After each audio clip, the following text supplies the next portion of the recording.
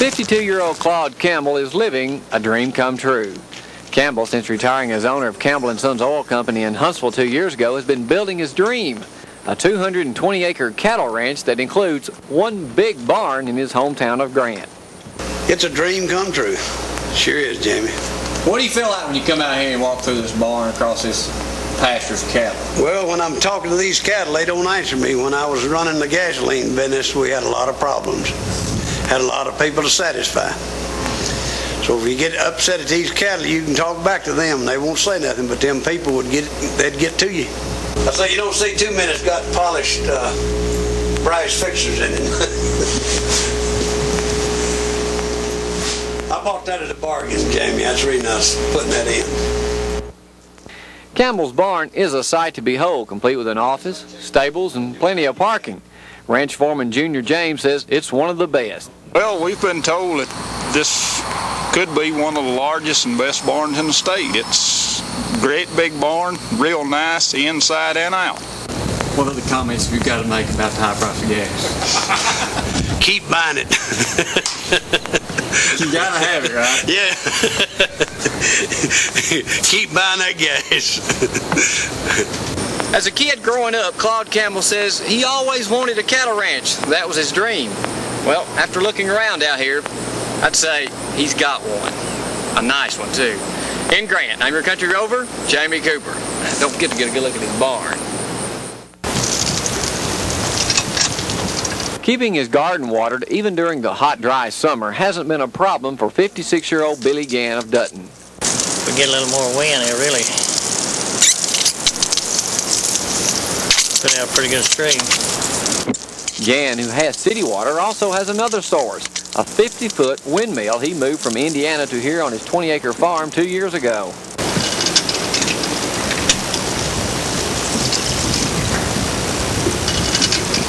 Well, I've always been fascinated by them, and I thought I'd get me one of them. What do most people think about it? There are not too many of them around, and people come by, they stop occasionally and look at it, and they're pretty enthused about it. A lot of people want me to get them one, if I can find them, but they're hard to find anymore. Does it have an advantage to being out here in the yard? Well, my wife made me put it back here. Where'd you want to put it? Well, closer to the house.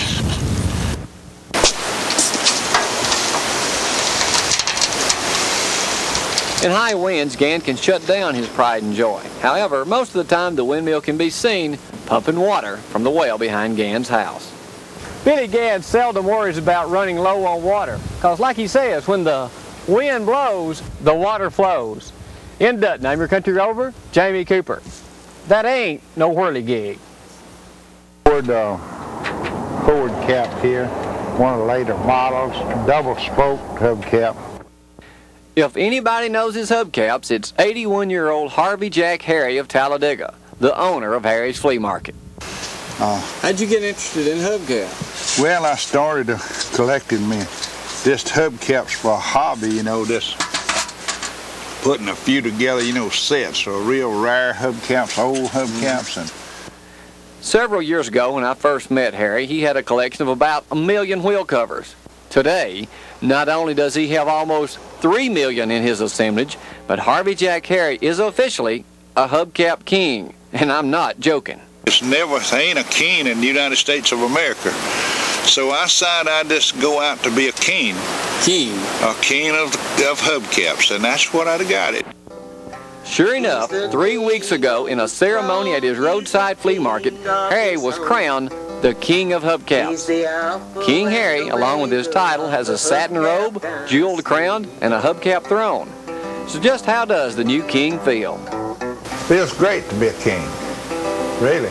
No, I describe myself as being about the most important fella there is in this world. I like it. I like being a king. I like being doing what I am doing. There ain't many people can be that way. He's the king on the throne. He's the king of his home. He's the Alpha and Omega of the Hubcap dynasty. Being a king like Harvey Jack Harry is may not mean much to people like me and you, But to King Harry here, it means a lot, even though he is just King of Hubcap. Is that about right, King? In Talladega, with the King Harry of Hubcaps. I'm your country rover, Jamie Cooper. When I ain't doing this, I'm just lost. I can't sit down. I get out of bed of the morning at 5:30, leave the house at 6. 72-year-old Tom Hot Rod Parker knows what it's like to work for a living. For the past 5 years, on a daily basis, Hot Rod Parker has been wheeling his homemade pickup up and down the busy streets of Decatur. His pickup, made of the insides of an old refrigerator and his honeymoon bed rails, is really something special. Well, it's just like driving a car. There's a lot of pleasure to it. You think as much of that car as you do a pickup truck? I wouldn't give it for one. You wouldn't give it for what? A pickup for my own use.